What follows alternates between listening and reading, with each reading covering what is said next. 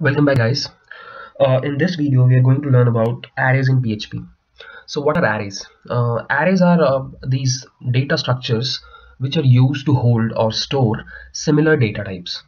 So for an example, you are going to make an application which is going to hold the record of all the students in your class. So suppose now you want to store the roll number of all the students. The only option you are left with is that you will create 50 different variables which will hold the individual roll numbers of all the students. Imagine how inconvenient it would be. Even if it's 50, you may do it, but what will happen if there are thousands of students? Then it's not possible. So the alternative is you create an array and you store all the similar kind of roll numbers into it. So in programming, arrays give us this option where instead of creating variables for similar kind of data, we store them into one variable, that is an array. Okay, let's start. So we are back into Sublime Text. We are creating a new file and saving it as array_demo.php. Okay, let's start with the PHP tags. Okay, so now the first array, there are different kinds of arrays, so we are going to discuss each one of them. So the first type of array that we are going to discuss is the simplest array. Okay, so to create an array in PHP, what you have to do is you have to first take uh, a name for your variable, array variable, say cricket. You'll put it equal to a keyword in PHP called array, and over here inside these brackets you will add the elements that you want to add into the array. So suppose we are going to create an array of strings, so we are going to add strings like this.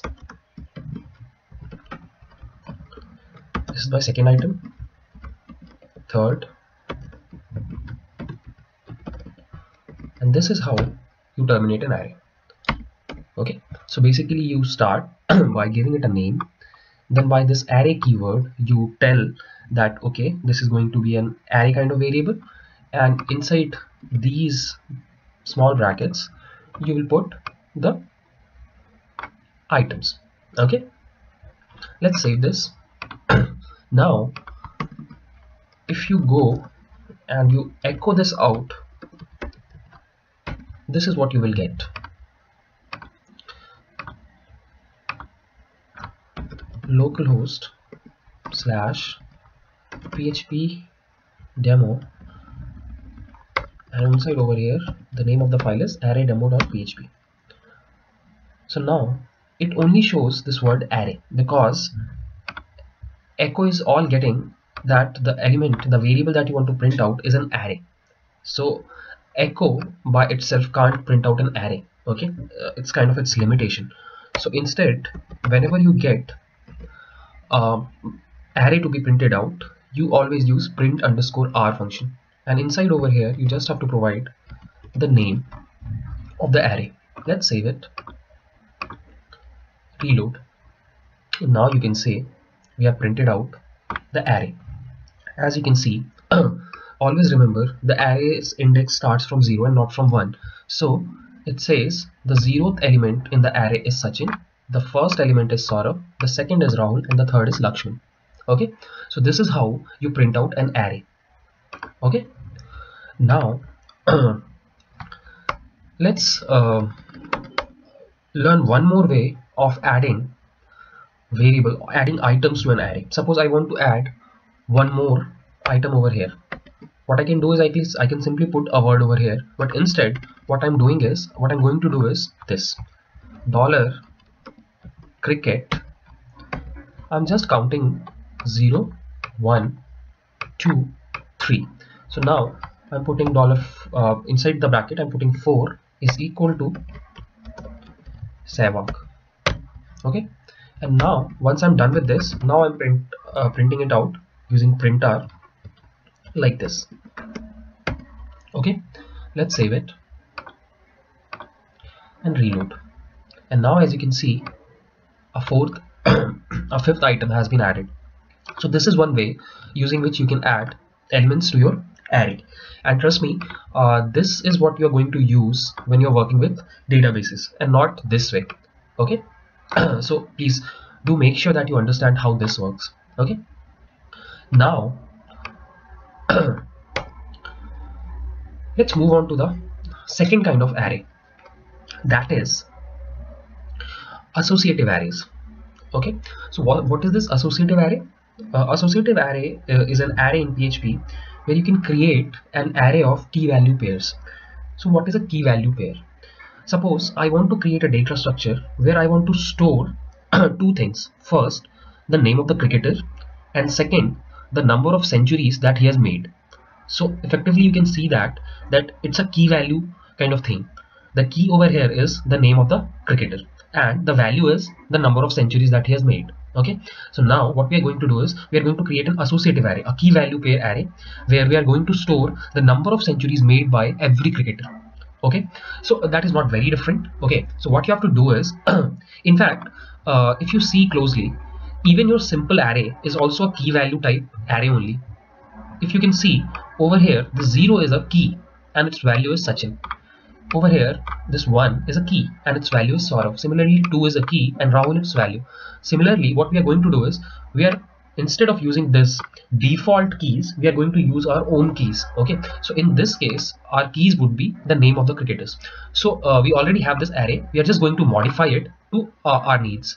So whenever you want to create key value pairs or associative arrays, what you do is you create keys like this. We have already created keys like this. Just assume we have created keys like this, and what you do is now you assign each one of them with a value.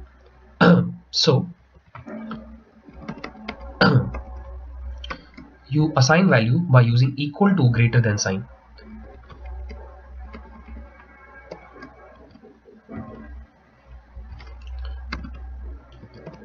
Like this. This is how you add a key value pair. Okay, so now if I write print r $cricket and save it and print it out on Google Chrome, this is what will happen. Now you can see the keys are that we have defined: Sachin, Saurav, Rahul and Lakshman, right? Now suppose we want to add one item in this array, so we'll do it like this: $cricket. We are going to add a key and the value. The value would be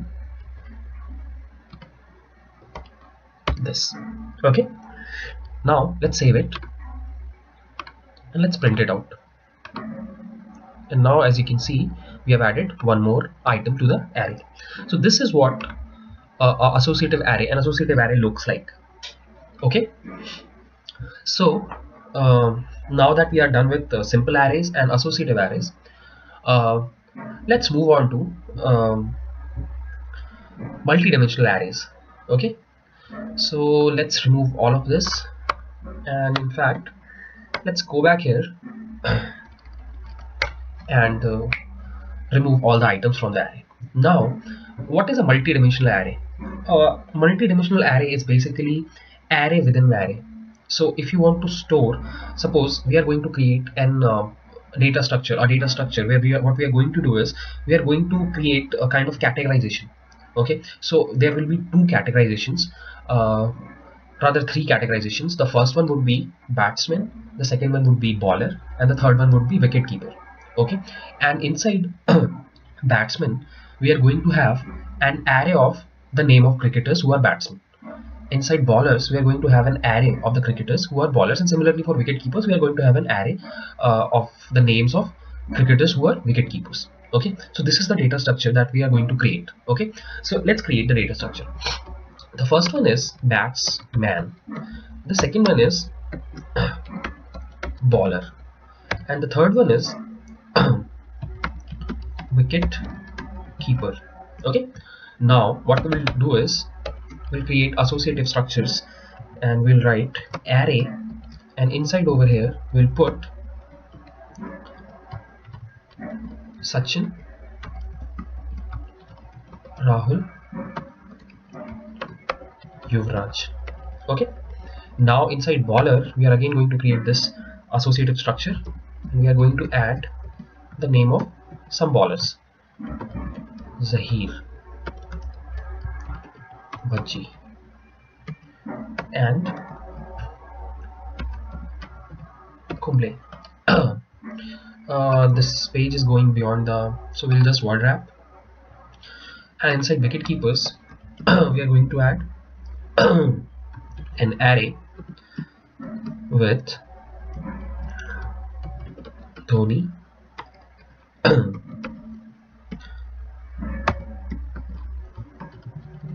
Parthiv and Karthik.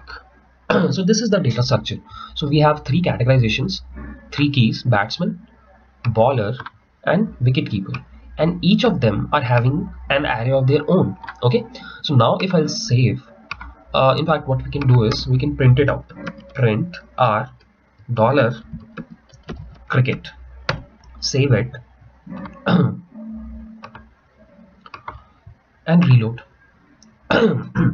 Now you can see it says the array, the outer array has three keys: batsman, bowler and finally wicket keeper, and each of these keys have an array as value, and that array is again a simple array. So 0, 1, 2 is basically their respective keys and they have their values: Sachin, Rahul and Yuvraj. Okay, so this is how you create an associative array. Okay, and this is how you print it out.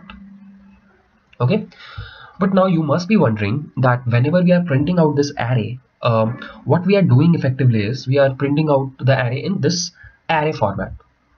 What will happen if I want to access all of them or any one of them? So suppose I want to access only Rahul. Okay, I want to print out only Rahul. So how can I access Rahul out of this entire multidimensional array? The answer is you will write it like this: echo dollar cricket, the name of the key, that is batsman, and you have to count on what number it's stored, 0 and 1. So we'll put it in 1, semicolon, file, save, reload, and now you can see we are getting Rahul. So if I replace it with bowler and I'll save, and as you're expecting you'll get Bhaji. Okay, so this is how you access individual items out of an array.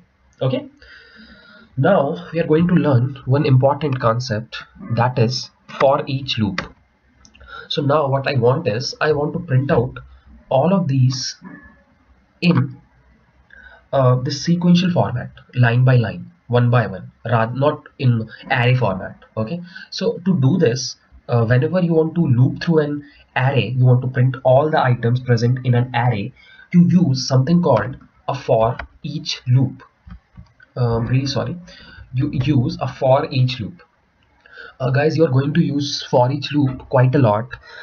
In fact, whenever you are going to deal with arrays, almost every time you are going to use for each loop. The difference between a for loop and a for each loop is that you don't have to provide the upper limit of the number to which the loop will run. Suppose in the case of the table example where we printed out the table of a given number, we had to print it out up till 10. Okay, so we provided that number explicitly by ourselves, but there will be certain scenarios in which you don't know how many items are there that I have to loop through. One common example would be databases. Suppose you want to print out the name of the products which are currently in stock. Okay, so now the database admin handles everything, so he knows about the data, but as a programmer you are never given access to the database. Okay, so you just don't know how many items are there in the database. So when you fetch items out of the database, you don't know the number. Okay, so whenever you want to print out all the data from the database, you'll have to use a for each loop. Okay, so in a for each loop you don't have to provide an argument explicitly to tell how many times the loop will run. In fact, for each loop adjusts automatically according to the need and runs only as many times as there are items present. So suppose in an array there are 15 items. So if I use a for loop, I'll have to mention it explicitly that you have to run 15 times. But in the case of for each loop, there is no such need. Okay, so let's do one thing. Let's create a simple for each loop first.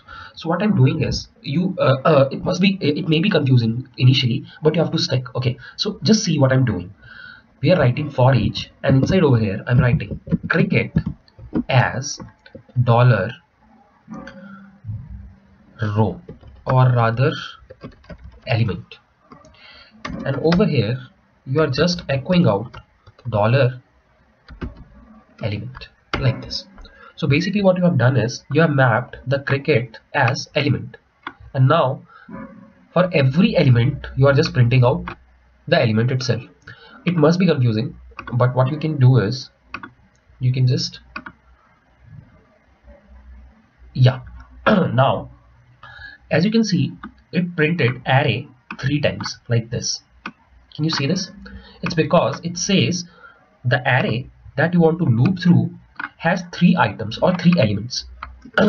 But I can't print them because I can't echo them out because all of them are array itself. So that's why it says array, array and array. So now if I want to print out every item, what I can do is I can do this dollar inner element. What I've done is I'm telling the loop that this is the structure of my elements. So every element is going to have some inner elements. So what I'll do is I'll echo out the element, and then what I'll do is I'll run one more for each loop to dollar inner element as dollar something, an item, and I'll print out echo dollar item like this. And now if I'll save it and I reload, now I get batsman Sachin, Rahul, Yuvraj, bowler Zahir, Bhajji, Kumble, wicket keeper Dhoni, Parthiv, Karthik. Right now what I can do is I can just add some formatting like this. First of all, let's add a BR tag for line change like this, and over here too BR. Okay, let's save it and reload. Now I've got batsman Sachin, Rahul, Yuvraj, bowler Zahir, Bhajji, Kumble, all in one line. One more thing that can be done is this. I can create a B like this so that we get better results like this. Now the batsman, the bowler and the wicket keeper, they are in bold, and the characters or the items are normal. So this is how you use arrays in PHP.